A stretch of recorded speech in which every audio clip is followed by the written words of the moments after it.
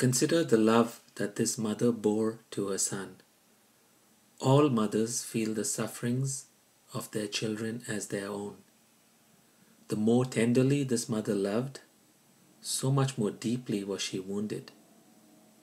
The Blessed Virgin revealed to Saint Bridget that when the time of the Passion of our Lord was approaching, her eyes were filled with tears as she thought of her beloved Son whom she was about to lose on earth, and the thought of that suffering caused her to be seized with fear, and a cold sweat covered her whole body.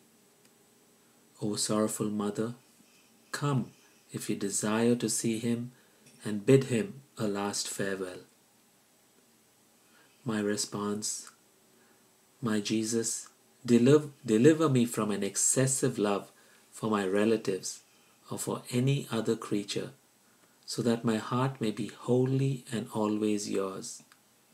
My beloved Jesus, give me the grace to detach myself from all human and worldly attachments, so that I may be totally united to you. Passion of Jesus, strengthen us in our weakness. Today, let us pray for families that are separated from one another, physically, emotionally. We also pray for parents that they may bless their children, and children that they may honor and respect their parents.